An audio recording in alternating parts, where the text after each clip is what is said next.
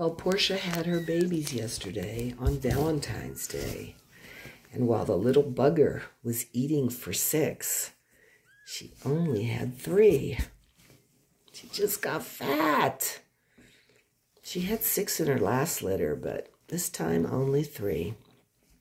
They're very cute, very spunky, and I'm going to take her to the vet just to make sure that she did, in fact, put everything out that was in the oven.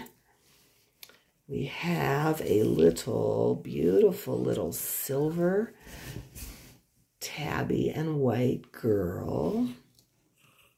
Yeah, she's very cute. She has a perfect little tail. And then we have, I gotta change this bedding here. We have a beautiful, God, I've got dandruff here. We got a beautiful little a brown classic tabby boy.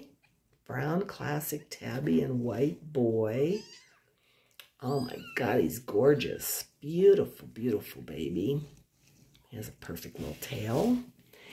And the piece de resistance is this little beautiful little Mickey. She looks like she's a smoked Mickey too, like her mother. Beautiful Mickey Harlequin. Of course, she's a girl with a cute little tail. And that's all it is for now.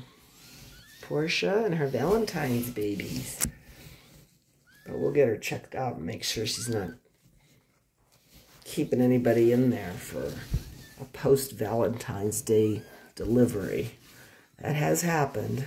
It's kind of very normal for a cat to have 3 kittens and 2 days later have a few more.